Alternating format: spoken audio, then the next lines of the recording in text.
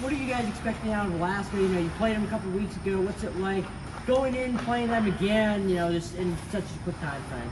Yeah, I mean, they're a good team. Obviously, they're in a pretty good spot for the tournament, but our hope is to end their hopes to get in. We want to be known as the only independent that gets into the tournament. So, yeah, it's a big weekend for us, and it's a big weekend for them, so it should be good games. So how have you guys really in the locker room? Have you guys embraced that spoiler kind of role at all? Yeah, definitely. I think with it being the last few games of the season, we want to end it right. Obviously, if we can end their hopes, that'd be great, but we're just mainly focused on sending off our older guys the right way and building towards next year. And is there any momentum at all based off of last weekend's offensive performance? Yeah, definitely. I mean, when you put up numbers like that, it's definitely a confidence booster, so all the guys are feeling good and confident going into this weekend.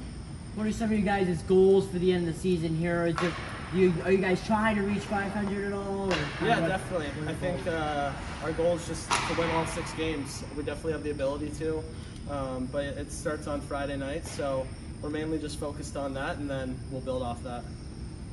You're going into Fairbanks, second time this season. You just played them a couple weeks ago. What's it like, you know, going back and playing a team this soon again?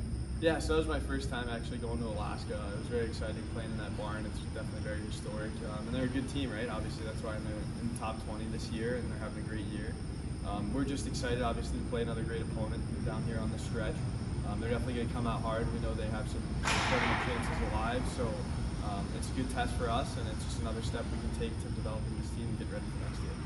What are you guys' goals here in these last 6 games? You know, sitting just below 500, is that kind of on you guys' mind at all, or just taking it one day at a time? Yeah, I mean, definitely, like, you know, we're all competitors in there. We want to win every single game, and we talked about it a lot. We owe it to the seniors and guys that are moving on, that have kind of been through it, and put their blood, sweat, and tears into this program. Guys like Como and Brando, Semic, and some of those guys have extra years. But, we owe it to them to make these last 6 games really special, and obviously get them wins so they go out on the high note. So that's something that we're focusing on, and it starts on Friday against Alaska.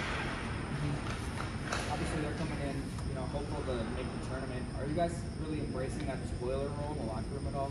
Yeah, I mean, obviously, it's like any other game, right? You want to go in and win. We're all competitors, like I said. Alaska's a really good team. I think they're 17 or 18 right now in the rankings, so they're obviously very talented. And like I said, it's just another great opportunity for us to continue to improve and develop as a team and